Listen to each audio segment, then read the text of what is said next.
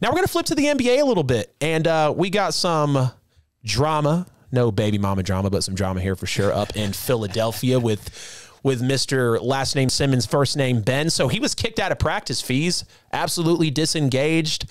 I think him and Aaron Rodgers have probably made the most noise in sports recently, especially in their offseason. But, you know, give me your thoughts on his shenanigans, and will Philly even be a contender this year with all this noise in the franchise? I mean, Philly will absolutely not be a contender with or without Ben Simmons. It really didn't matter if he was going to play or not. They're not a contender. That team was good enough for the Eastern semis with him. Without him, they might lose in the first round. But that team just wasn't that good.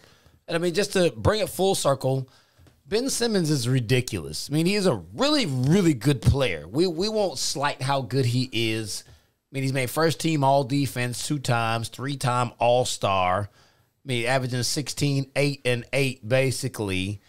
He signed a 5-year, $170 million extension just in 2019, so he's on contract with the team through 2024, 2025.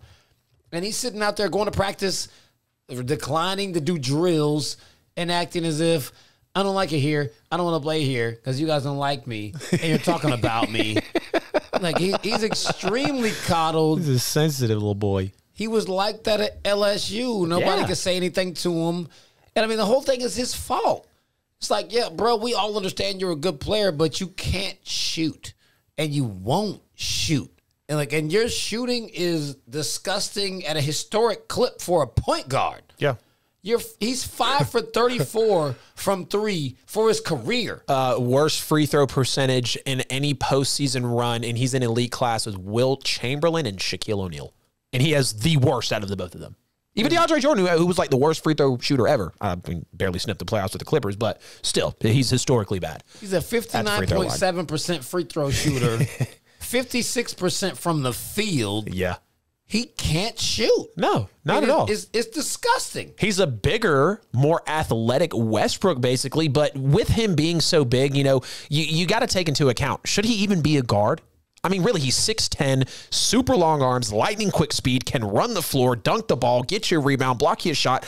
Should he be a guard? I don't think he should be a guard. I think he should be a forward. At 6'10", he could play power forward. He could be a swing forward. Exactly. Let him develop. Okay, he's not going to develop a little bit of a shot, but if you can get him just getting out of that, you know, self-conscious bubble that he's in, because you look at trade talks to miss free throws to basically burning alive in the postseason, and I got to say, the Hawks series did it in for him. Once Joel Embiid threw his arms up at the top of the arc because Ben Simmons was literally looking through the top of the basket, and he passed the ball, you immediately knew he was scared. He was totally psyching himself out in that series.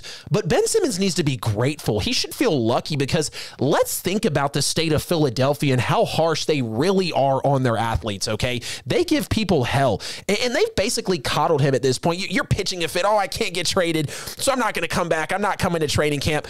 But then you lose $10 million, and then you're back at practice, but you're still disengaged.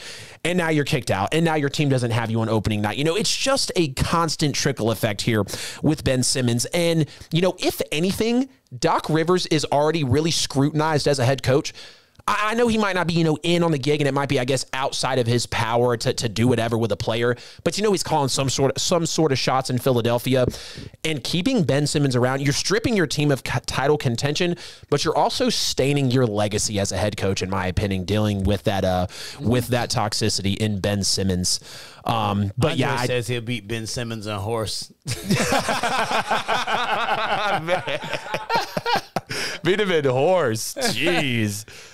I mean, I'll take that bet. I can beat him on horse, too. I'll take it, too. Thank you, Jackie. Let's just shoot free throws. Right. I promise you I'll beat you from the stripe. Unless Ben Simmons just comes out like he is on social media and decides to shoot threes and piss off the fan base, and then he just, like, he is literally, like, he's trying to read 2 different books at the same time. And it's literally impossible. You cannot figure out Ben Simmons.